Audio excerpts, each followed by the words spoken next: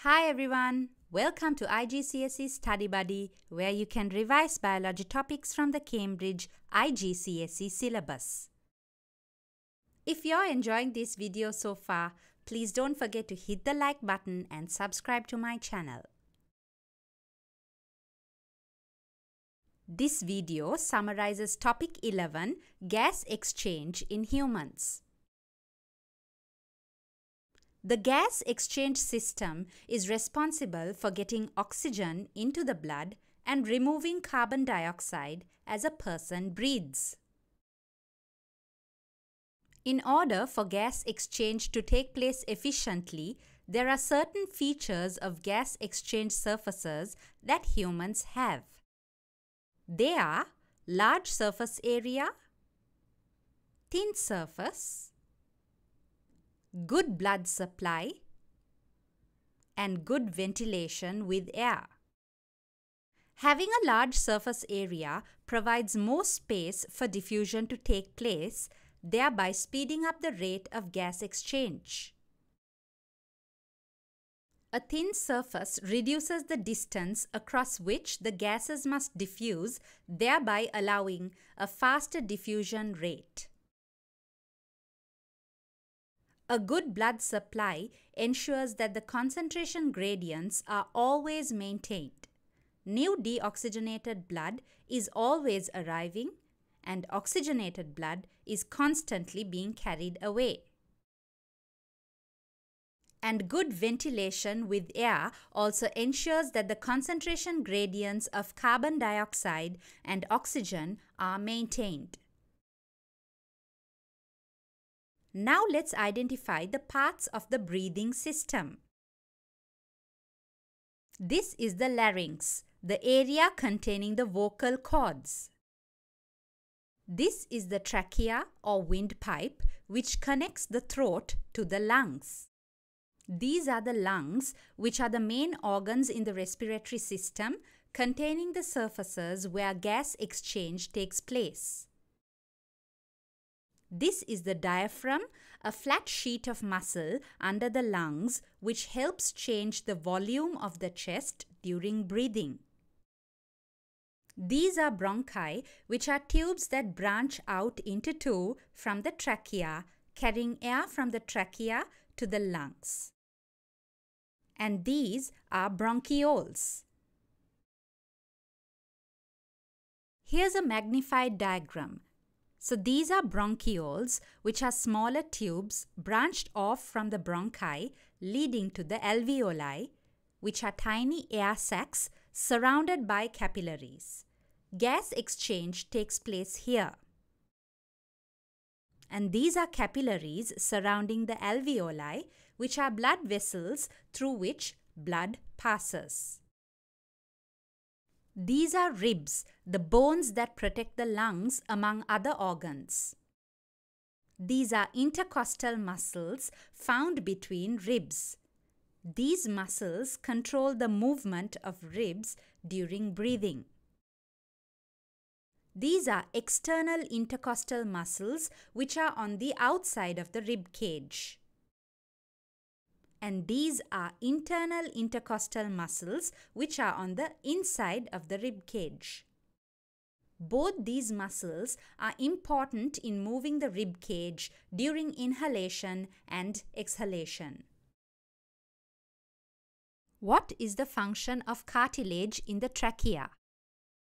The trachea is lined with rings of cartilage. These rings of cartilage strengthen and support the trachea. They keep the trachea open during breathing and prevent it from collapsing. Let's learn about ventilation. Ventilation or breathing is the act of moving air into and out of the lungs to allow gas exchange to occur. Let's learn what happens during inspiration, also known as inhalation. This is the act of breathing in. The external intercostal muscles contract. This means that the internal intercostal muscles relax, since they are antagonistic pairs of muscles where when one muscle contracts, the other muscle relaxes. This pulls the rib cage upwards and outwards. The diaphragm, which is dome-shaped when relaxed in its normal position, contracts and moves downwards, flattening. Both of these factors lead to the volume of the thorax to increase. The thorax is basically the chest area, which will increase in volume like a blown-up balloon.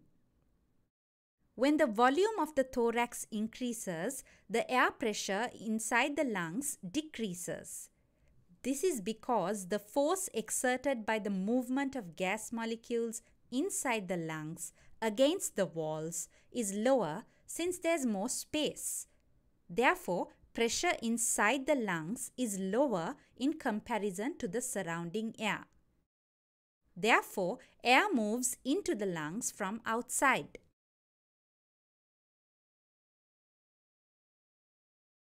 In the case of expiration or exhalation, basically the opposite happens. This is the act of breathing out. The external intercostal muscles relax. This means that internal intercostal muscles contract. This lowers the rib cage downwards and inwards. The diaphragm relaxes and moves back upwards to its original dome shape. Both of these factors lead to the volume of the thorax to decrease. When the volume of the thorax decreases, the air pressure inside the lungs increases. This is because the force exerted by the movement of gas molecules inside the lungs against the walls increases. Therefore, pressure inside the lungs is higher in comparison to the outside atmosphere. Therefore, air is forced out of the lungs to the surrounding air. So once again, in terms of volume and pressure, during breathing in, the volume increases, so the pressure decreases. Therefore, air moves into the lungs. During breathing out, volume decreases, so pressure increases, forcing the air out of the lungs. Next, the differences in composition between inspired and expired air may be investigated using lime water as a test for carbon dioxide. When we breathe in, the fresh air will flow in from outside and go through boiling tube A. When we breathe out, the air will flow through boiling tube B. Lime water turns from clear to cloudy or milky in the presence of carbon dioxide. The lime water in boiling tube A will remain clear, whereas the lime water in boiling tube B will turn cloudy. This proves that exhaled air has more carbon dioxide than inhaled air.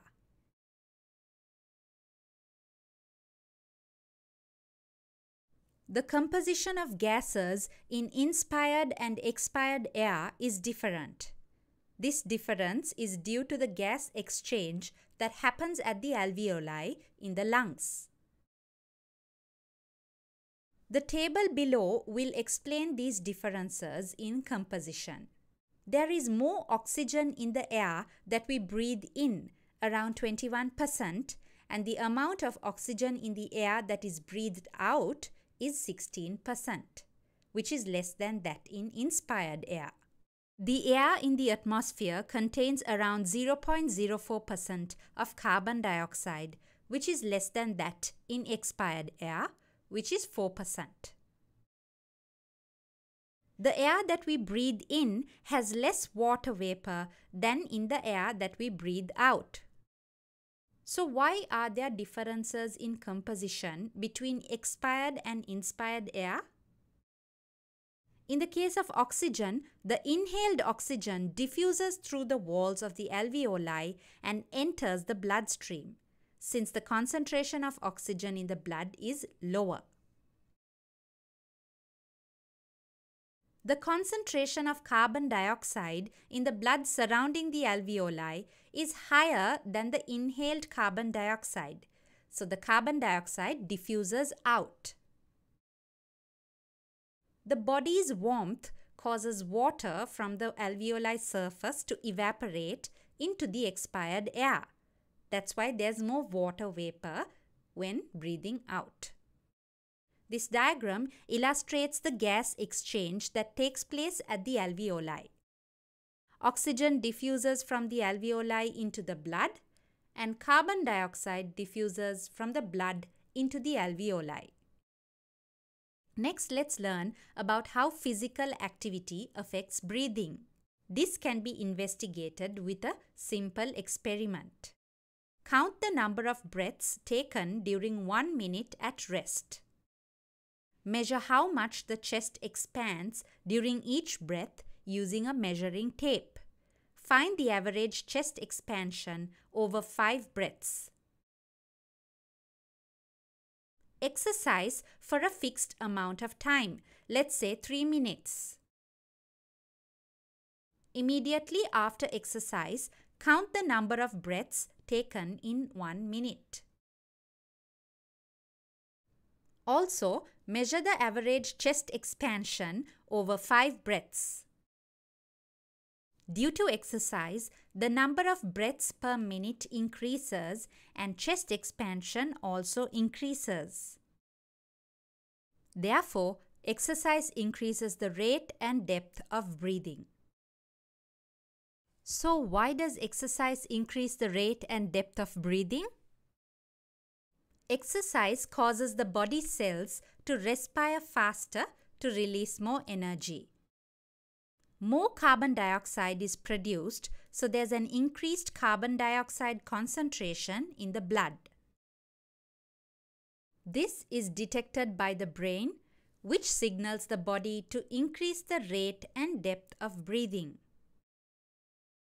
This, in turn, allows gas exchange to happen more rapidly. Therefore, carbon dioxide is removed faster from the body, and also there's an increased intake of oxygen, which is supplied to respiring cells faster. Finally, let's learn how the breathing system is protected from pathogens and particles. A thin layer of mucus lines the respiratory tract. This mucus is produced by cells called goblet cells. The respiratory tract is also lined with ciliated epithelial cells. These cells have tiny hairs on them called cilia. So the mucus produced by goblet cells trap pathogens and particles. The cilia are constantly moving and they beat and push the mucus away from the lungs towards the throat, where it can be swallowed. This destroys pathogens and protects the lungs from them. That concludes Chapter 11, Gas Exchange in Humans. Hope this video helped you. Thank you for watching, and please don't forget to subscribe to IGCSE Study Buddy for more biology revision videos. Bye!